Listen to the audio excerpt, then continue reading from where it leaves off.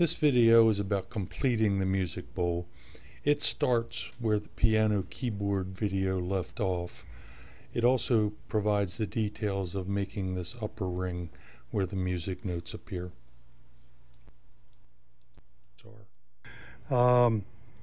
This one ring should do both. I want it about the same thickness, so I need roughly 3/8 of an inch. This ring is 0.9 thick, so I'm going to try to split it in half.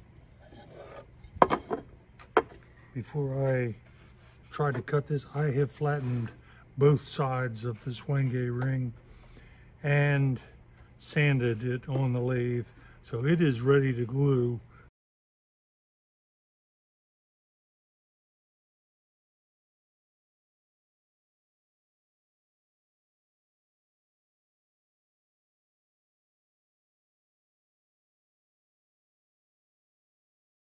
Pretty smooth cut and fairly even, so mission accomplished.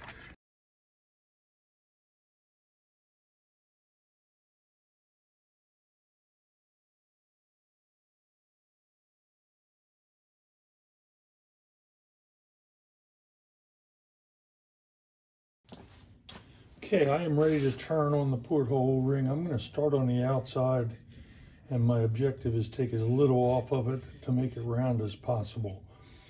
I've got a just sharpened tool, and I'm going to try to make really light cuts because I don't want to mess anything up here. I'll get too much work in it.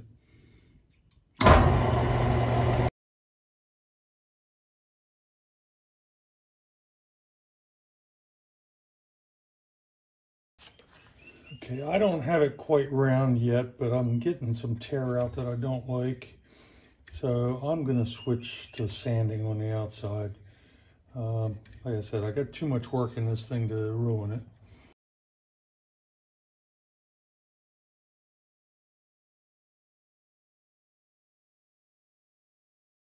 it. The feature ring is pretty well in the shape I want it, except for this upper rim.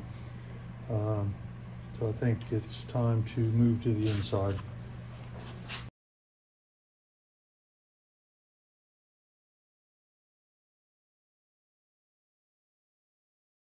Okay, I got the turning done on the inside of the bowl with the exception of the top rim.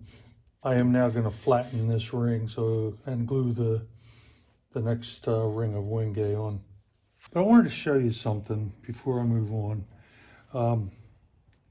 As I was turning on the inside, this is not a knot in the wood. So I've got 3 places where a little bit of the MDF middle panel actually showed through, so I can't turn anymore in here. So I'm resorting to sanding with this guy. But if I have to do this again, I'm going to go with at least a 1/2 inch inner layer so that I can continue to turn. It was turning just fine.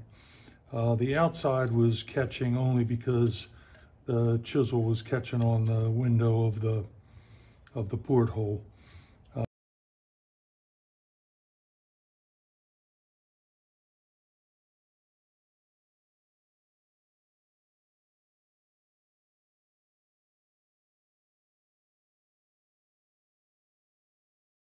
So I'm making a sandwich to laminate together,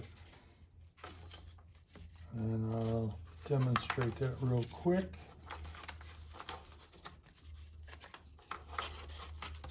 The reason for the thicker strip on the outside is to allow room for sanding, but it's intended to look like the lines on a music score sheet. Okay, ready to make the sandwich. I have some Titebond 2 in this cup and a disposable paintbrush just to make it a little bit quicker.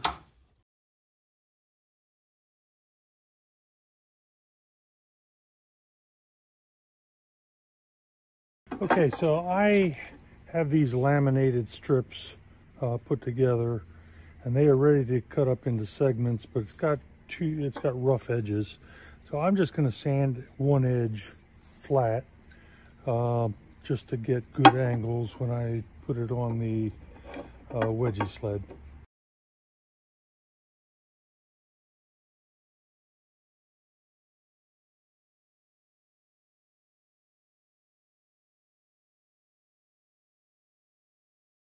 I cut the ebonized walnut into strips and then pieces. So I've got pieces to go between each of these, and I'm going to put them in there and then just double check the fit.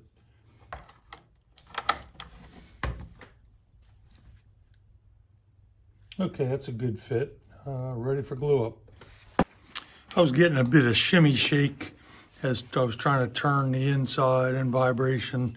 So I'm trying out my new Steady Rest from One Way.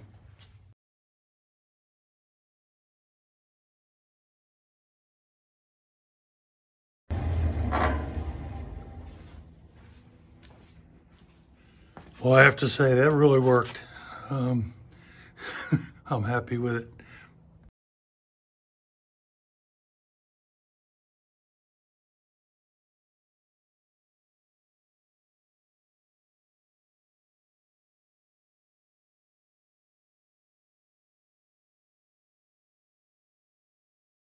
I'm going to start turning on it. I'm going to start on the inside using the Steady Rest.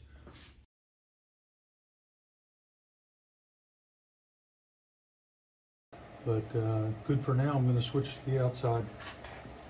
Okay, to keep down the vibration and wobble, I put this cone in, and I'm going to be turning on the outside.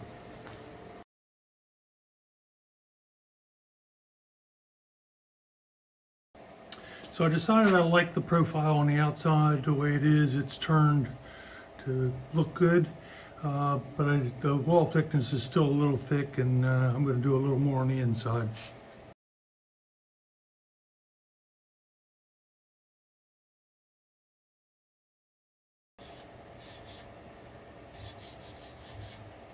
That's looking pretty good. Okay, final shaping on the top.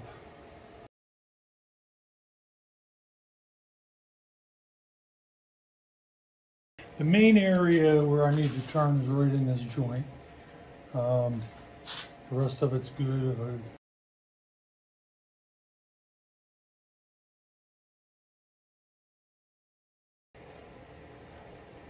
All right, everything looks good. I've got to do a little more work on the feature ring up in here, but that's sanding.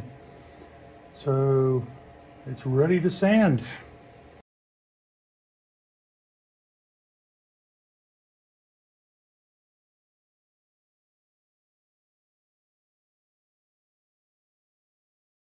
The bowl is now finished sanded on the outside, but I'm going to try to do a little embellishment on this ring. I practiced yesterday with a wood burner. I've never actually done wood burning as an embellishment except for a couple of these marquetry rings, but I am going to try to put some music notes in. This wood burner has an oval piece on it.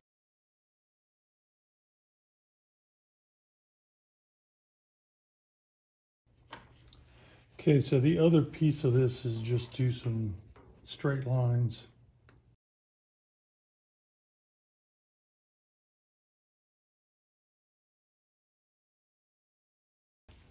All right, I have all the music notes on. So it's time to apply the finish. I'm going to start with the feature ring since it has to be done more manual. I'm using homemade shine juice.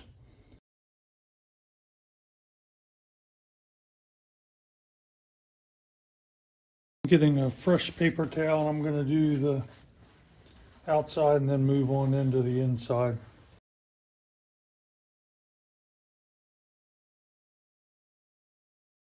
So I'm putting a coat of carnauba wax, actually 2 coats of carnauba wax on the bowl, starting with the feature ring.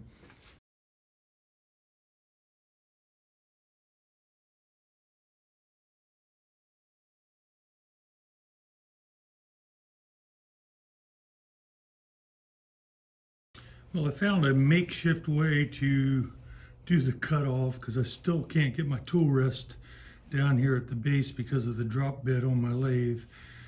The bowl's just a little too big in diameter, close to the headstock.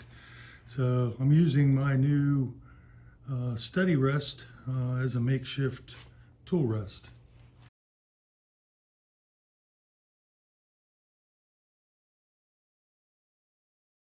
Well, the makeshift tool rest worked out just fine. I'm going to finish it with a saw.